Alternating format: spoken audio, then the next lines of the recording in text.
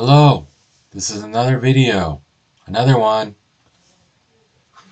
for my series, Reading Old Newspapers. First off, I have to say that my audio system, for some reason, it skips and breaks up and sometimes deletes, omits sections. So if that happens, I'm sorry. I don't re-edit it or I don't do it again.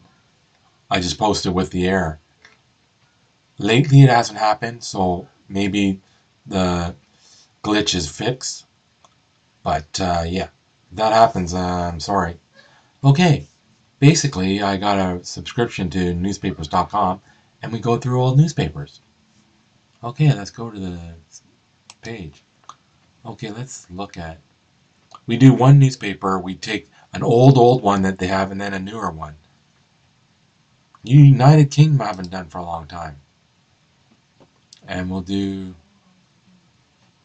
England. Now where in England? Somewhere I know? Or just somewhere I don't know? Liverpool? I know I've heard of Liverpool. I think I've done Liverpool before. Maybe not. Oxford. That sounds interesting. Oxford, Jackson's Oxford Journal. Let's see. 1900. So we do the older ones first. Let's do 1755. And we're in May, so May. And they only have Saturdays. May 17, let's do. 4 pages. Okay.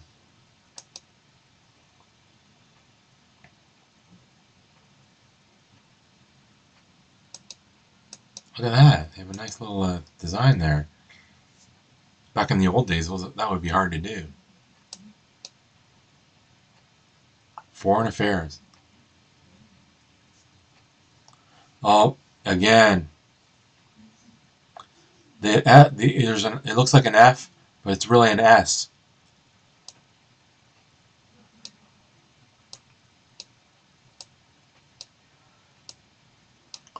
Country news, let's try. Bristol, May 10th.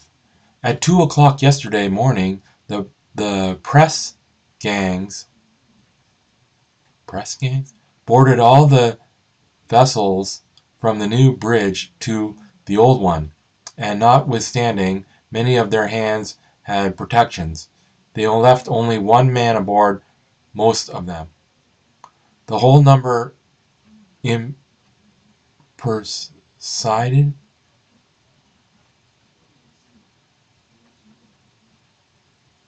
I don't know what that word is. Imper something was about 170.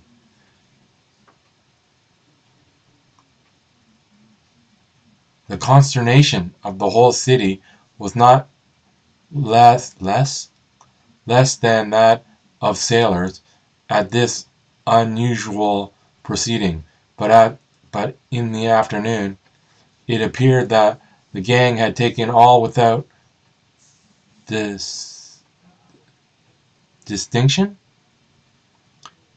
that they might pick out those who had no protections, and lodged on board the vessels of such who had, in order to secrete themselves, and after a proper examination the latter were discharged. I don't know what I read there.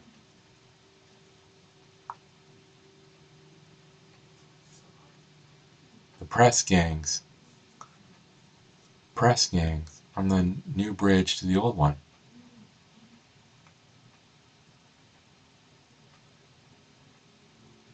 I don't know what I read there.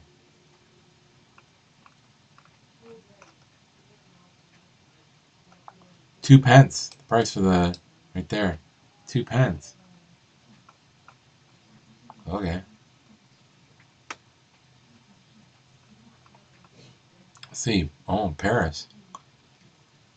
No. Brussels. Oh, hey, Brussels, May 2nd. Right there. A dreadful fire was almost entirely consumed almost entirely consumed the village of Zosire in Cambine, near the abbey of Tongerlo,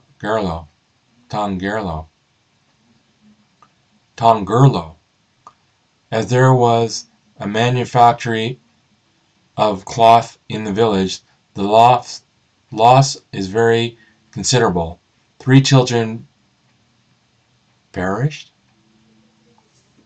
in the flames, which beginning at once in 2 different places gives room to suspect that they were lighted by some incandescence.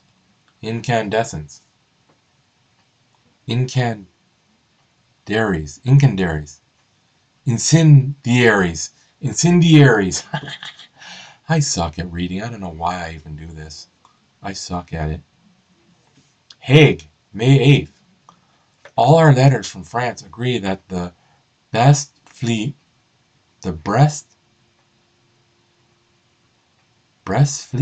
is at sea. The Brest? I don't know.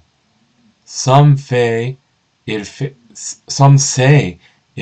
the 26th, and the others the 30th of last month, and we are likewise told that the commander of it, Mr.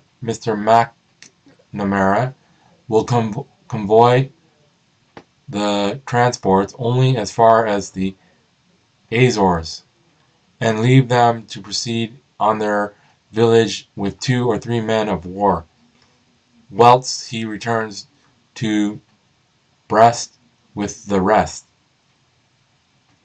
Brest with the rest. Again, I don't know what the heck I'm reading. Okay, let's move on to the next page. We gotta move. Gotta move.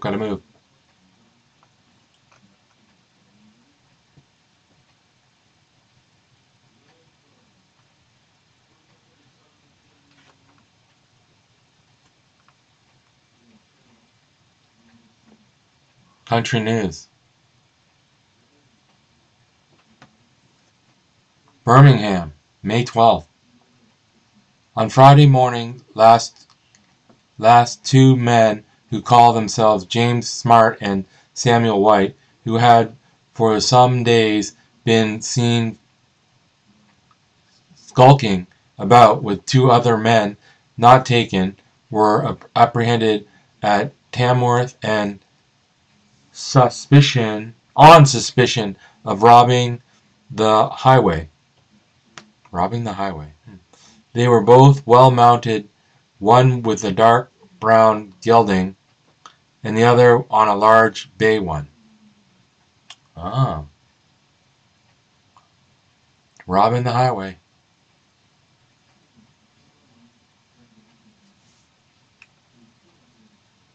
Newcastle, May 10th.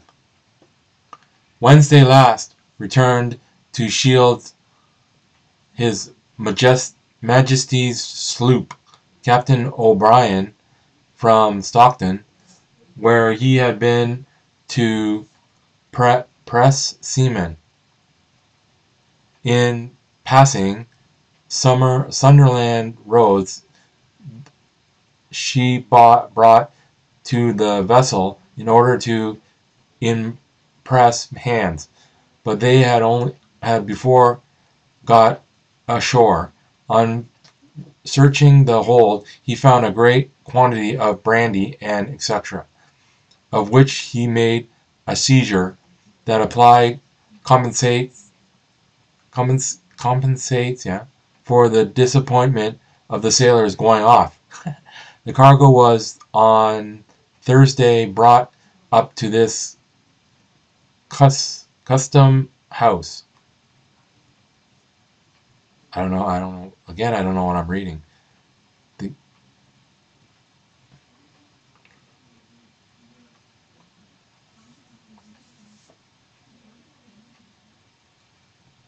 Did they confiscate the brandy? Is that what it was?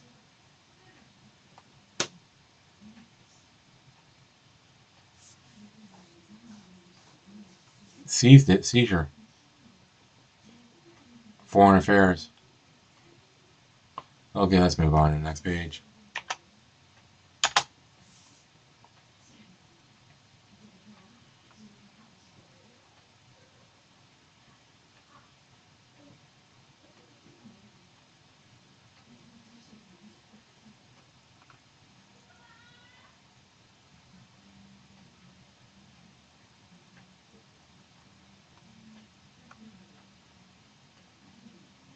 Announcements.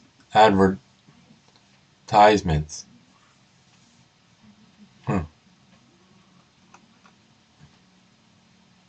Foreign Affairs again.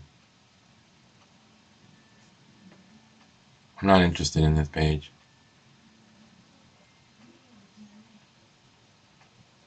Let's go to the next page and then move on to...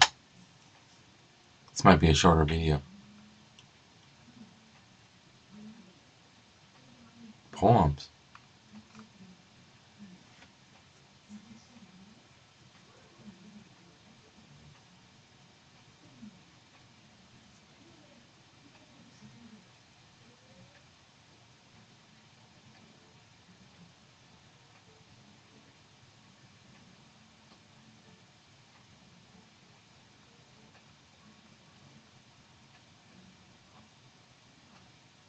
What the hell here? William Lawrence of Thames in the county of Oxford, clockmaker, has now finished a fine large church clock for Newcastle upon Tyne. Newcastle? No.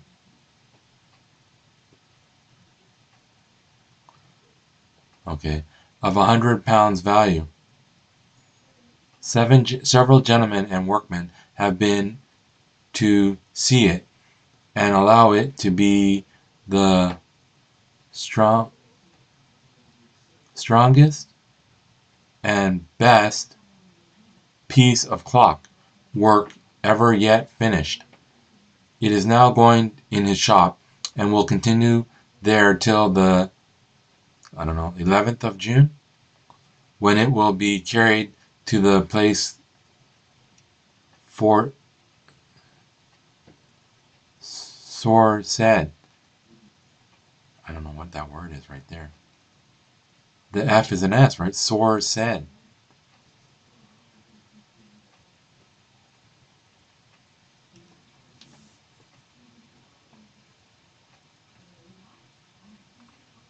Oh.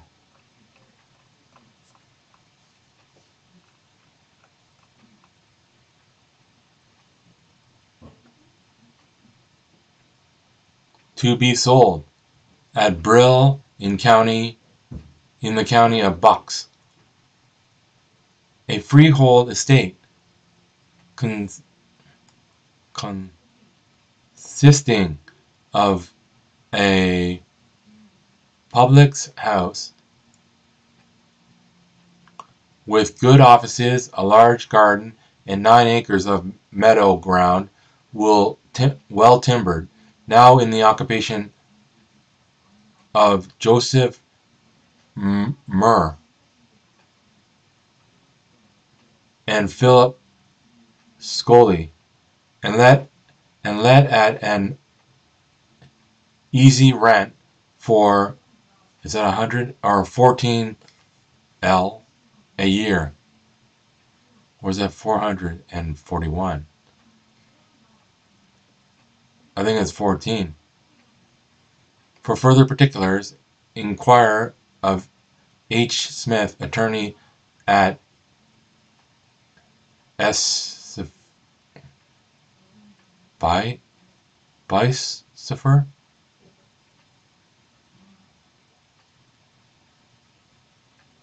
I don't know what that word is.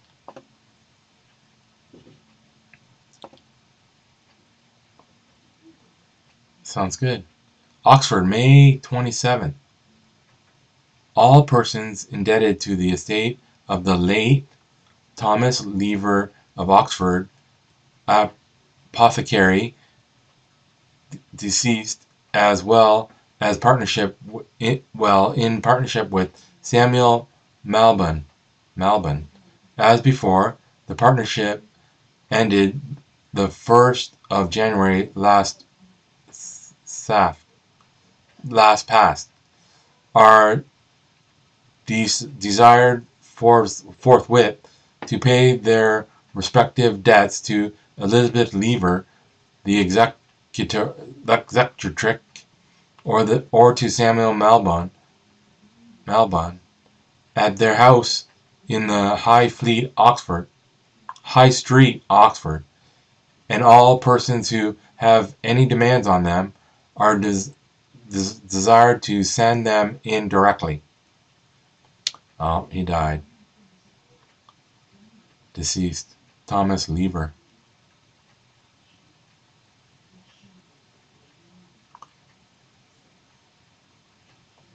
Any debts? Pay him up. That's weird that they do that. Okay, let's do another paper. The same paper, but in an earlier year. A later year? No, earlier. I always get that mixed up. 1900. May. Saturday only. May 19th. 10 pages. Ooh. Jackson Oxford Journal.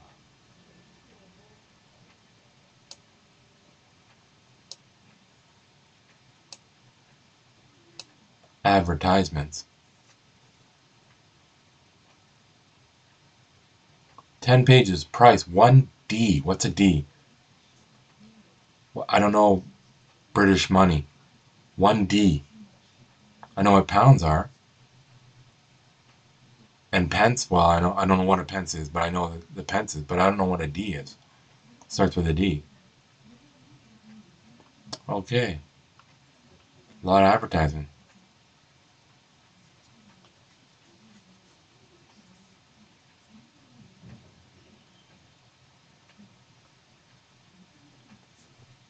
Beecham's pills. Bilious and nervous disorders. Sick headache, constipation, wind and pains in stomach. Impaired digestion, disordered liver, and female ailments. Annual sales, 6 million boxes. Box 1S, I guess, and 1/2D, and 2S, 9D each, with full direction.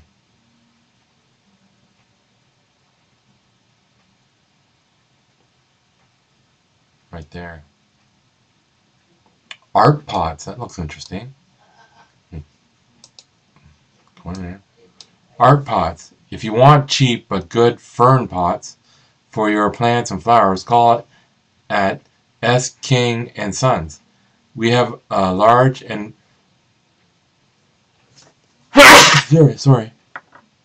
and varied stock from 2.5D each. Is that a pound? Is D a pound? The city stores. Strawberries. I like strawberries. To secure a crop of this delicious fruit, grow the 2 best new sorts. Laxton's Monarch and Royal's Sovereign. Immense fruit, 2S per 100. Carriage paid. Sample 50 of each sort. Send carriage price for 2S 3D. Cheaper than by the 1,000. Brickworth and Sons. Strawberry grower, Winchester Haunts. Okay.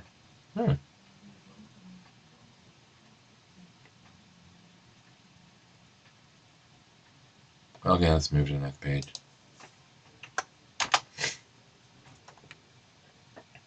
Whoa. It's like,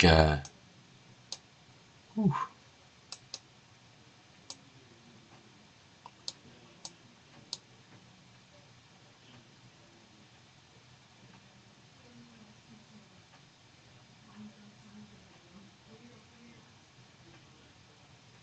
trying to read a short one.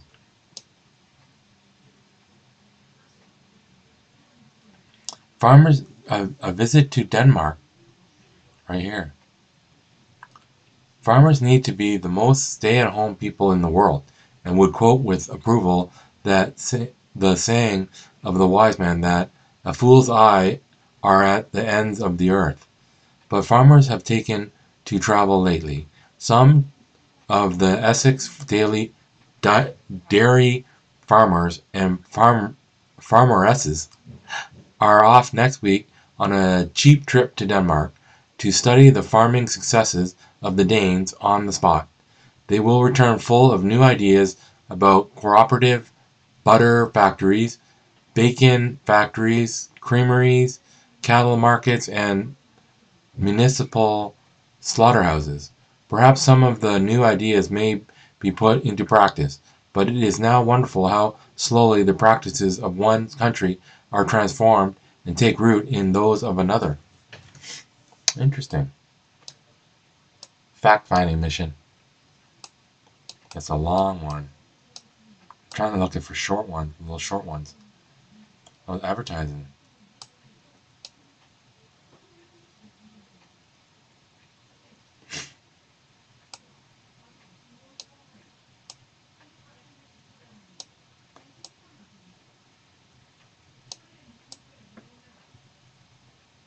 Okay, anyways. Let's go to the next page. Gotta keep moving. Whoa, it's just all writing.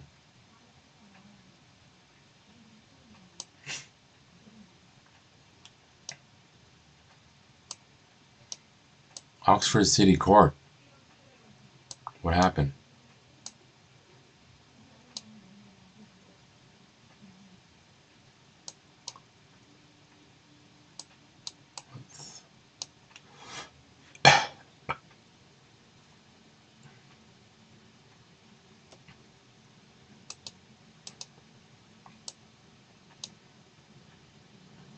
Alleged extensive robberies by boys. Cecil Brown, age 15, errand boy, 3, Observatory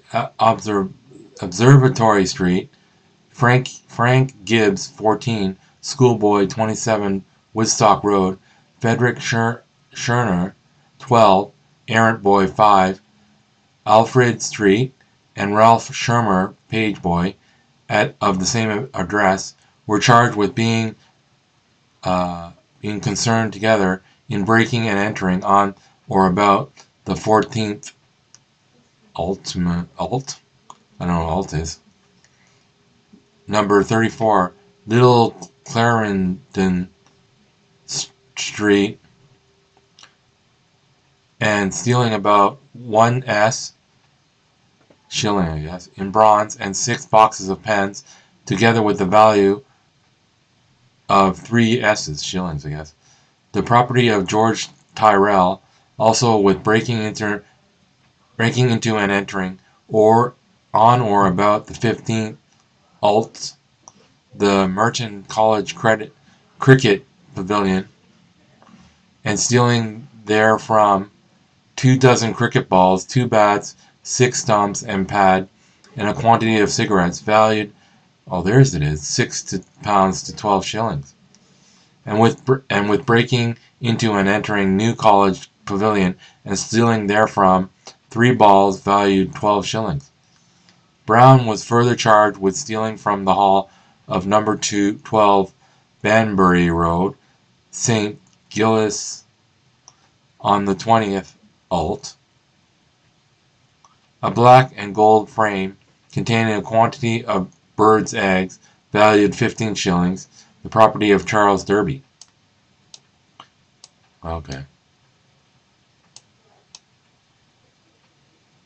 Mr. Andrew Walsh appeared for the prisoner's Shermer. George Tyrrell, bookseller, said he looked up his promises on the 14th at 9 o'clock. On Sunday morning, he found the doors of the library all opened and some coppers strewn about. On Wednesday, the 19th, he was shown a key which fitted his front door, but the value, he put the value at 3 shillings. Okay, anyways.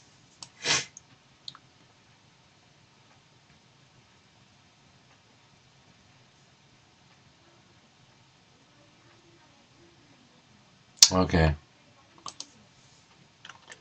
Petty crimes.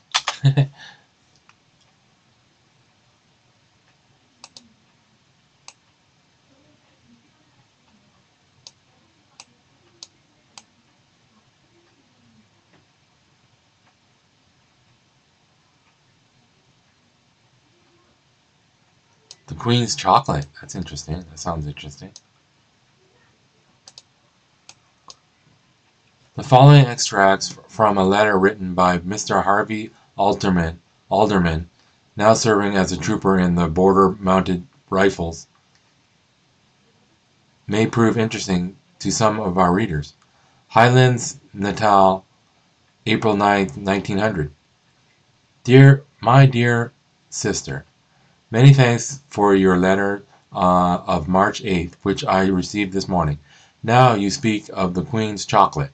Well, I am afraid we poor beggars who are shut up in Ladysmith will get none of it, as it was all given away to the fellows just landed. Anyhow, we are going to write to the papers about it, as it was really meant for us fellows in the field before Christmas. On Saturday 12 of us were sent down to Maritzburg to attend the funeral of our colonel, which took place yesterday morning, Palm Sunday. The pipe and bacca mother sent me came in splendidly. Tobacco, it's the pipe and tobacco. She just said it's short form tobacco. Mother sent me came in splendidly. So does the cardigan. I used it to sleep in at night. This is the coldest place in Natal at night, and just in reverse in the daytime. We shall not be sorry to get shifted from here. I have just finished cleaning my tackle up, first time since I left Ladysmith. Our rifles are inspected every other day, so we are obliged to keep them clean. I saw in yesterday's paper that the Yeomanry had a smack at the Boers in the Free State, in which engagement I see at an Oxford man, Captain Cecil Boyle, was killed. But the Boers got the worst of it.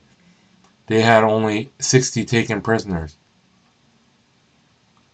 I cannot understand how it is our fellows are falling into traps. 2 more companies of the Irish Rifles have been taken prisoners. I don't think there are many Dutch now in Natal. They have all gone to the Free State to try to surround Roberts. I have made up my mind to put in a few more months, and as soon as we get discharged, I shall come right away home. Your affectionate brother, H. O. Alderman.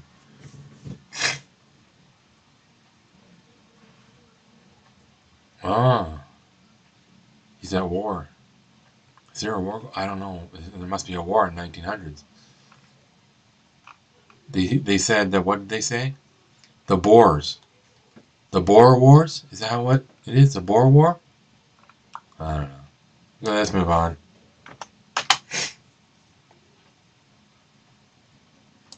Cricket.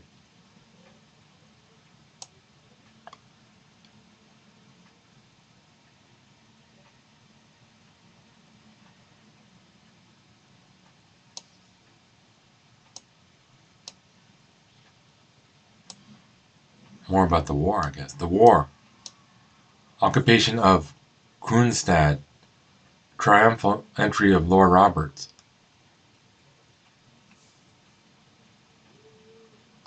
Driving the Boers out of Natal. That's what they were just talking about, the the guy, alderman. Capture of the Bigarsberg. British invasion of the Transvaal. Transvaal or Transvaal? Let's read it, I guess. On Thursday, it was reported that British forces had entered the Transvaal, and that General Hunter, who at one time was supposed to be out of the way to assist Mafeking, had planted the Union Jack at Christiana, from which the Boer retired as he entered, while Methuen reached Hopstad 12 miles further without meeting the enemy. The General Rundle was in occupation of Nqualtling, Neck, and Moderport. General Buller, who was also reported to be at Newcastle, which should give us control of the railway of Pretoria. Okay, this sounds like they're doing good. I'm not going to read the whole thing.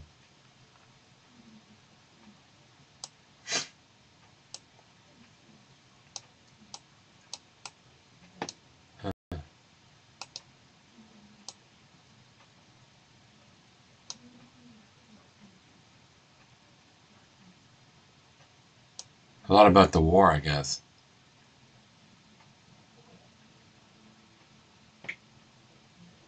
Okay, let's move on. Oh, help wanted page. What do they want these days? Sale by auction. That's a big thing back then. Auctions.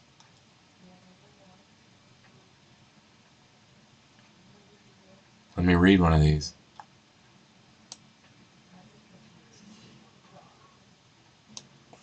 Sale by auction.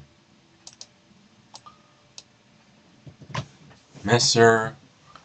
Paxton and Holiday. Mr. Paxton and Holiday, FSI, auctioneer, estate agents, agricultural, timber, and general valuers and surveyors. Biggester, Oxon. Established upwards of a half a century. Estates managed. Surveying in all its branches, sales and valuations of all kinds of property undertaken to reasonable terms in any part of the country. Offices also at Banbury and Chipping Norton.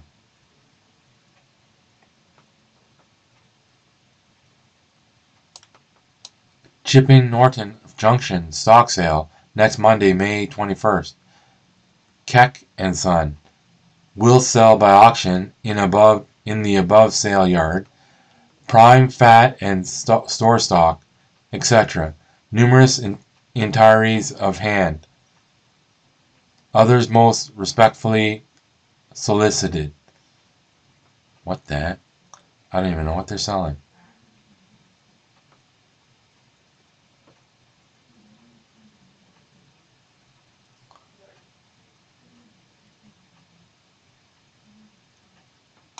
Prime fat? Oops, sorry. My clicker is so sensitive to right click it by accident.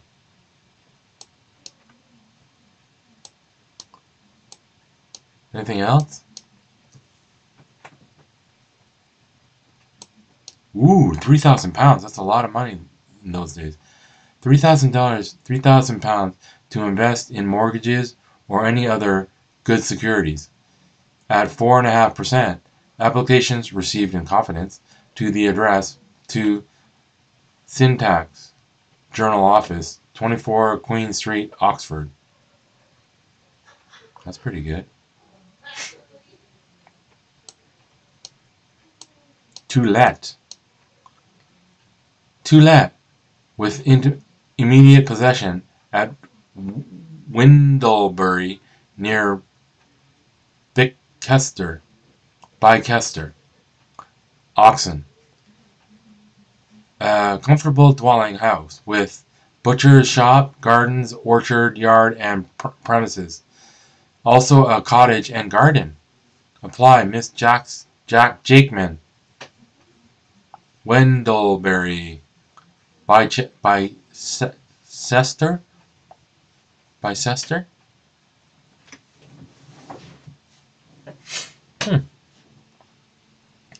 Gun. For sale. Gun. 12-bore double breech loader. New. Top lever. Extension rib. Left choke. Front action locks. Light on trigger. Walnut pistol stock. Etc. Government proof. Very fine finish. Good killing gun. 50 shillings, I guess. Approval. No, we don't have to go through that. Oh, look at this. Large poles for sale. Suitable for fencing and rustic work.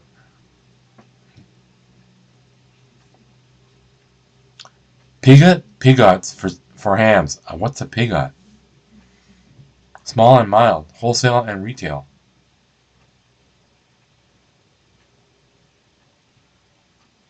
Oh, look at this. New Theatre, Oxford. Tonight, Friday, and tomorrow, Saturday, at 2 o'clock and 8 o'clock, The Only Way from Dickens' Tale of Two Cities. Monday, Tuesday, and Wednesday, May 21st, 22nd, and 23rd, at 8 o'clock. Miss Ada Blanche and Company in the successful musical comedy, The Telephone Girl. Thursday, Friday, and Saturday, May 24th, 25th, and 26th, at 8 o'clock. Miss Emma Hutchinson's Company in the Great West End success, The Tyrant of Tears. Shows, theater shows.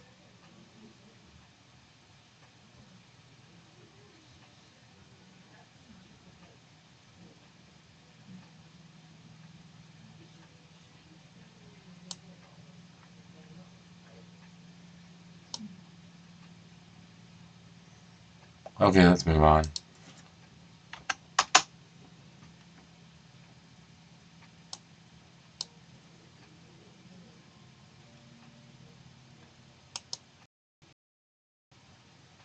Theater fire, that sounds interesting.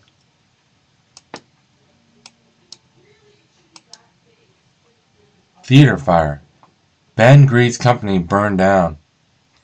An exciting scene occurred at High Street, Chatham, on Wednesday night through an outbreak of fire at the Theatre Royal. Royal. The alarm was no sooner given than the flames extended to and burst through the roof, and in a short time the main building was burnt out. The company in occupation of the theatre was Ben Great's Great Ruby Company,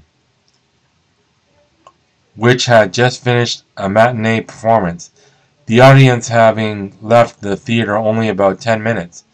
The company lost the whole of its value and extensive scenery and properties, and the actors and actresses all their dresses. A stagecoach worth £200 belonging to the local job master, which was used in one of the scenes, was destroyed. The theatre had only been open about 10 months. The property was insured, but the indirect loss arising from the fire will be very serious. That's too bad.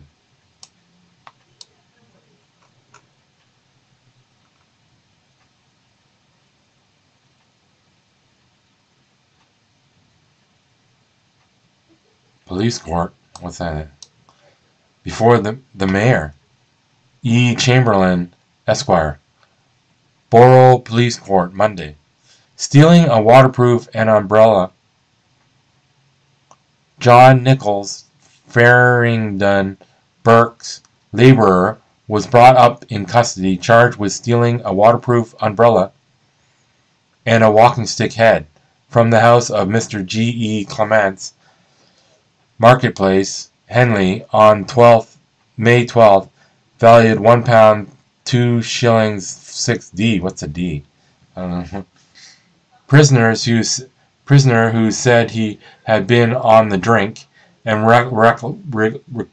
recollected nothing of the affair was committed to take his trial at the Oxford Assize, to be held at the beginning of next month.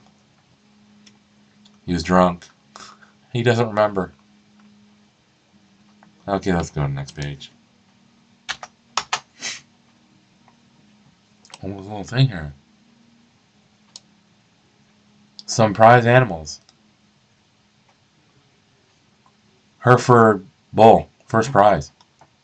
Lord Coventry, Grim. Lords. You know what a lord is? Someone who owns land in England is considered a lord. That's all you need to be a lord, which is still hard because you still have money to own land. But I thought lord was like a higher position, but you're a landlord. Anyways, I learned that watching TMZ, actually. Some guy told me that. The agriculture show. Record attendance. Ooh, let's read butter. Butter. The entries in the 3 butter classes totaled 39, and it was stipulated that the whole of the exhibit must be the product of a dairy direct and not from a shop. Mr. G. Herbert Morel, MP, was the winner in the class of 3 pounds of butter made of cream from cows other than Channel Island cattle. Mr. F. C. Taylor, who was second, taking the champion for the best exhibit of a tenant farmer. Mr. Morel was also successful in the class for butter made of cream from Channel Islands breeding only. The general quality of the products in the several classes were pronounced excellent, and the exhibition was a feature of interest and attraction on each day. Interesting. Eggs. Eggs right here. There were but 2 classes for eggs, white and brown respectively, with 19 exhibitors, and the specimens shown were noticeably for their size and evenness, and caused the judge some amount of trouble in making his decision. Honey.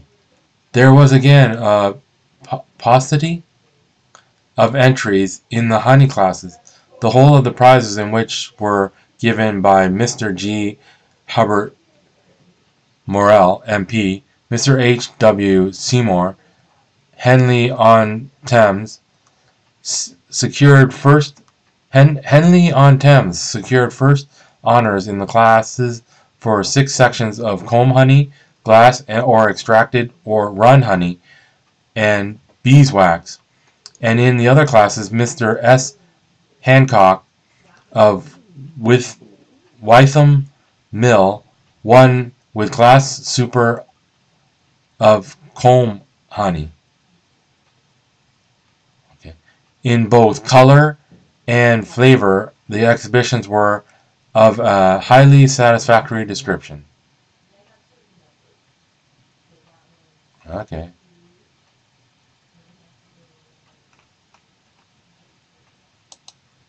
Move to the next page.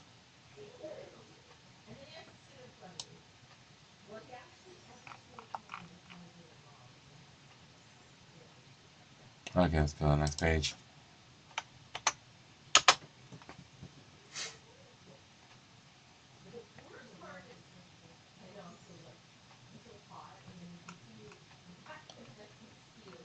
Town council.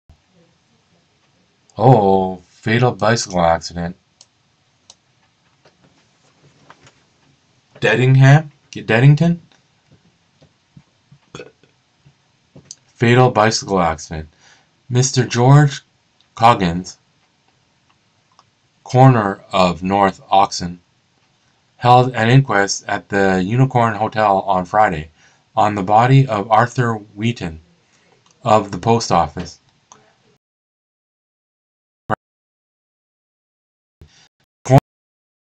open remarks alluded to the terrible nature of the accident, to the esteem and respect in which deceased and his family were held, and the great grief caused, not only to his immediate relatives, but also to all of who knew him. Mr. John Wheaton, father of the deceased, disposed. I have been postmaster of Deddington since 1866. My son was 39 years of age last birthday. He assisted me in my postal work and was an experienced cyclist. He started for North Aston on Wednesday morning after having had a cup of tea and some bread and butter, with about a dozen letters to deliver. There were in his side pocket. He had a small can strapped in front of the bicycle, in which he used to bring home milk. About 7 o'clock, George Beasley came to me and said that Arthur had had an accident on Deatonton Hill. They had sent for Dr. Jones, and I immediately went down to with Mr. Beasley. I found deceased lying on the right-hand side of the road, and someone holding him. He was not conscious. I wiped his face. There was blood on the mouth. He was brought home in a cart. Dr. Jones came up from his house with us and subsequently made an examination. He attended him until death. My son leaves a widow and 2 children. Joseph Carter disposed. On Wednesday morning I was walking near Mr. Tucker's about 18 minutes to 7. I saw deceased on his bicycle coming from the back premises of his father down the lane. He said, "Good morning, Joseph," and I wished him good morning. He had a can on the handlebar. He rode in the direction of Hudson Street. It was a wet morning. Deceased was not riding fast. Dr. Jones disposed. I knew deceased well. I accompanied deceased father with the cart containing deceased to his house at the post office. Deceased was profoundly unconscious. I made an examination and found radiating fractures, 4 in number, involving injury to the right ear, to the eye socket right side, to the back of the throat, and a smaller one on the back of the head to the occiput. That's not right, spelled right. And one to the left running up to but not involving the left ear. It was impossible to do anything to preserve life, and he was never recovered consciously and died at 6:40 on Thursday morning. There was homage from the hemorrhage, I don't know, from the nose and ears, and escaped of brain fluid. I don't want to read anymore. Okay, let's read the last page.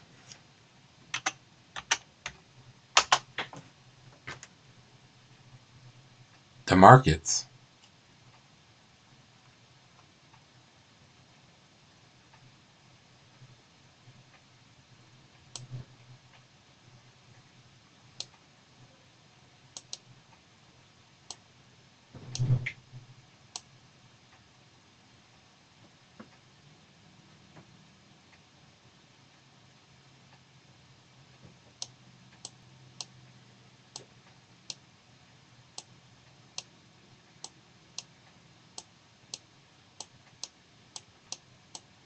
There's nothing interesting. I'm going to end this.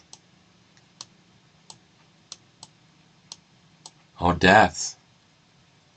Oh, they have a death. Marriages, birth, and death. I'll do one of each. Foster, May 16th at 48 Madison Road, Haringey, London, the wife of Alfred J. Foster, of a daughter. Okay, marriage.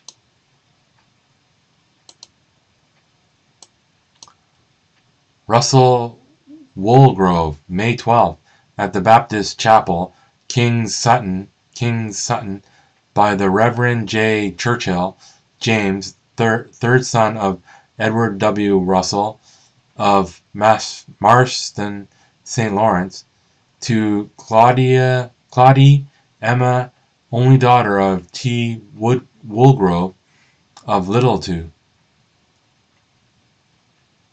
Woolgrove,